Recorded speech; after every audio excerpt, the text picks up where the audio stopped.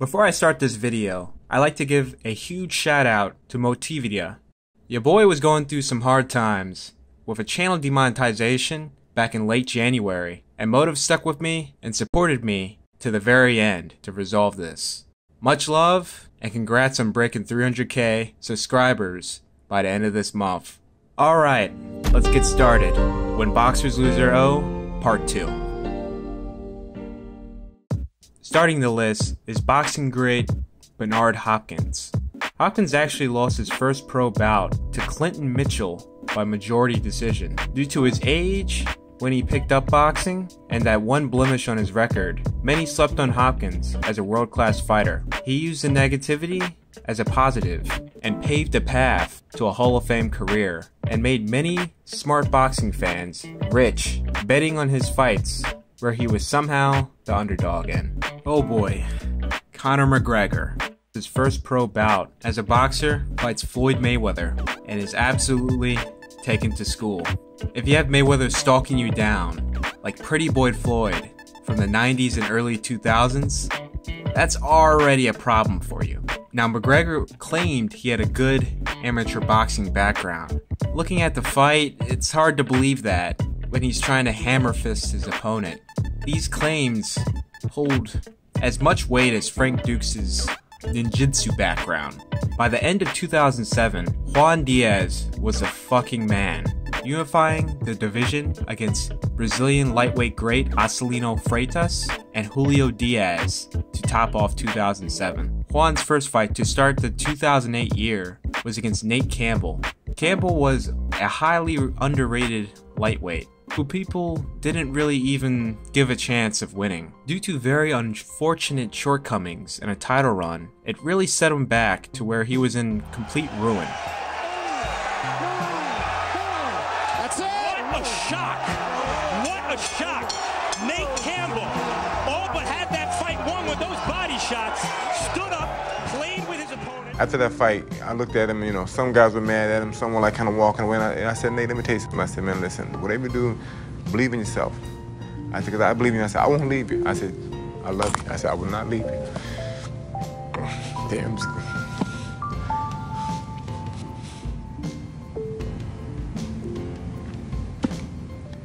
He's just special. People just thought that Diaz was just going to do what Diaz does best and outwork and outpunch Nate into submission. Nate at 36 years old and Juan Diaz at 24 years old. Not many gave him a chance. But no more so than even just winning the rounds is the fact that it looked like he's on the verge of winning the fight by knockout. It appears we are watching Nate Campbell as he finally capitalizes on an opportunity for which he has waited so long. And Juan Diaz's 33-0 record is sinking into oblivion. Nate Campbell!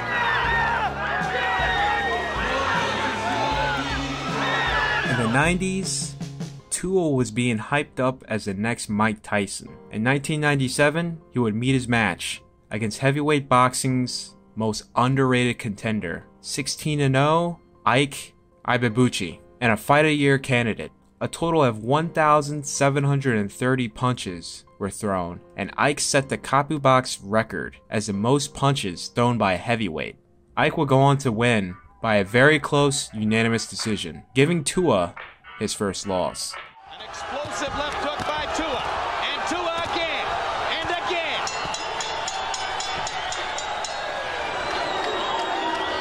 Upset City for the second consecutive week on Boxing After Dark. A giant upset strikes the heavyweight division.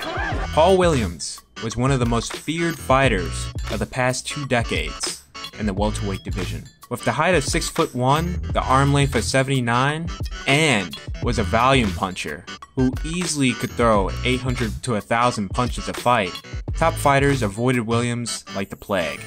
In February 2008, Williams was set up against the 6-1 underdog, Carlos Quintana. Quintana was not a bad fighter at all. He was real slick, hard to punch guy that would give a certain type of fighter a lot of trouble due to his awkward style. Reasons why people slept on Carlos, besides Williams being a monster, was because his first loss against Miguel Cotto a year and a half prior to this fight, he was brutally beaten by Cotto. The corner urged him to continue the fight but Carlos did not want to continue.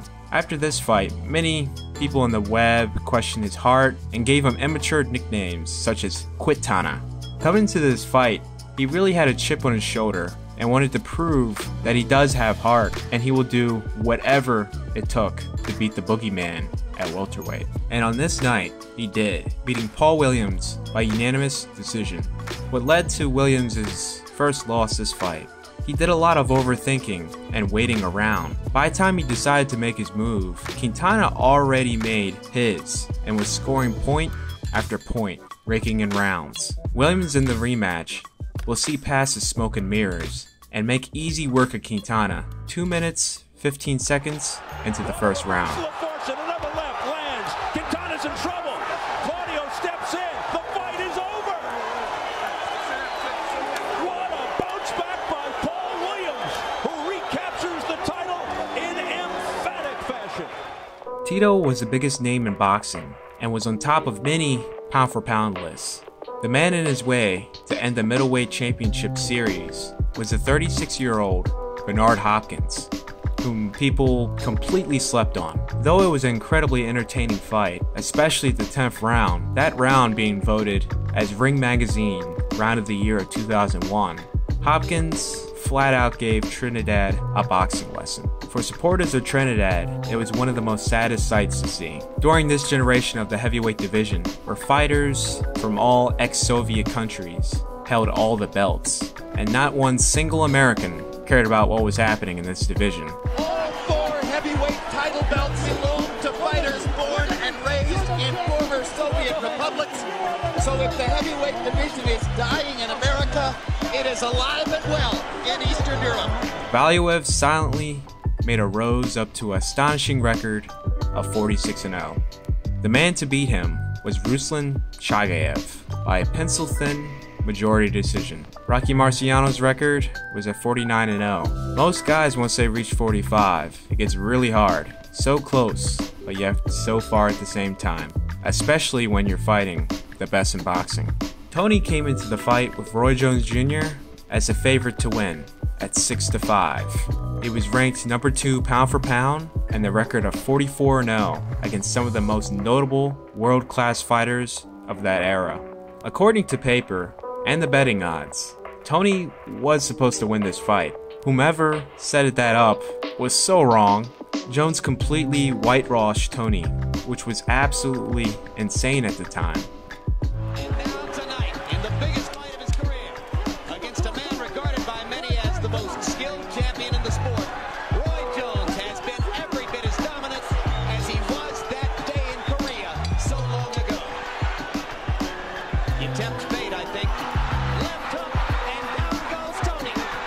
You know, his seat never hit the canvas. They're going to call it a knockdown anyway. Forrest had a big year, defeating undefeated Shane Mosley, not once, but twice. Never been in trouble before. This is something he's never done. This is uncharted waters for Forrest on top of him. Great performance from him, and it looked like he made Shane Mosley pay. His first fight to start the new year of 2003 was a lineal title unification against the little-known WBA champion, Ricardo Mayorga. Forrest came into a rude awakening and caught some unsuspected heat, being stopped in the 3rd round. He threw the right and he goes down in the face of a crunching right cross. And that time he was seriously hurt. Yeah, look at the wobbling in Vernon Forrest. Marty Dinkins stops the fight. Forrest performed better in the rematch, but still came up short in the scorecards, losing back-to-back against Mayorga.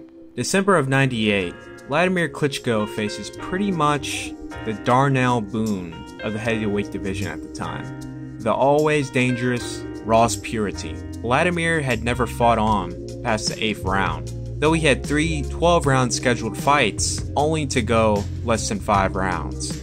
Ross took the inexperienced Vladimir into deep waters. Once he had Vlad right where he wanted to, he took him out in the 11th round. Die letzten 20 Sekunden dieser 10. Runde. Er ist fertig, er ist mitgenommen. Er wirkt wackelig. Vladimir Klitschko ist am Boden. Ross Purity. Was passiert da? Fritz Sunek geht in den Ring, sagt Feierabend. Fritz Sunek geht dazwischen, sagt Way up on the scorecards, Vitaly encountered a torn rotator cuff, which forced him to retire from the fight. Larry Merchant, obviously not knowing the situation, stated he doesn't have the mentality of a champion. I can hardly believe what I just saw. I can't believe what I just seen. Vitaly Klitschko elects not to go on with his left hand apparently too damaged to continue, and Chris Bird gets a victory. Like how Vitaly avenged Lad's loss, Vladimir did the same for his brother, brutally beating Bird for 7 rounds before being stopped. Lewis was the WBC heavyweight champion, facing the 5.5-to-1 underdog, Oliver McCall. With the great mind of Emanuel Steward in the corner of McCall, they had the perfect game plan of beating Lewis, which they certainly did, knocking Lewis out in the 2nd round. Lewis unbeaten, remember, after 25 fights. Oh, he's got him! Oh, Lewis walked into a right hand, and that was the sucker punch that they worried about. And Lewis staggers, and the referee has decided it's all over. My goodness, what an upset, and Lennox Lewis's career must now be... Lewis fired his trainer immediately following the fight and teamed up with Stewart. Lewis will go on to avenge his loss against McCall, which he will win the fight under the most unusual circumstances. Twist to the plot. Oliver McCall is now crying. Let's listen in.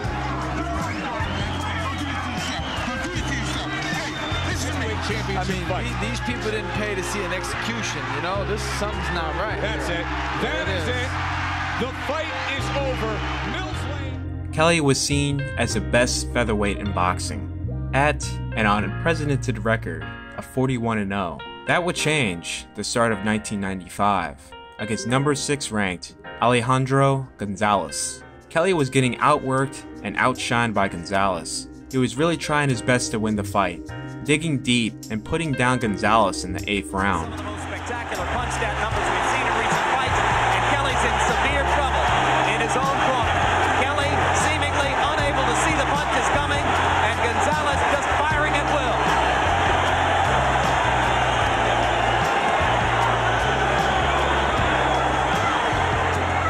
And there goes the fussing. But unfortunately, it was not enough, and Kelly's corner stopped the fight in fear of causing future damages, as Kelly was pretty much blind in both eyes due to the swelling. Look at me. Look at me. Let me see you look at me. Fight's over. Fight's over. No, Kevin. Fight's over. I don't want to go. I want to go. Fight's over. Fight's over. There it is. And that is part 2, when boxers lose their O. For more installations, be sure to like, and if you're new, subscribe. I am Alpha Sancho, and I'm out.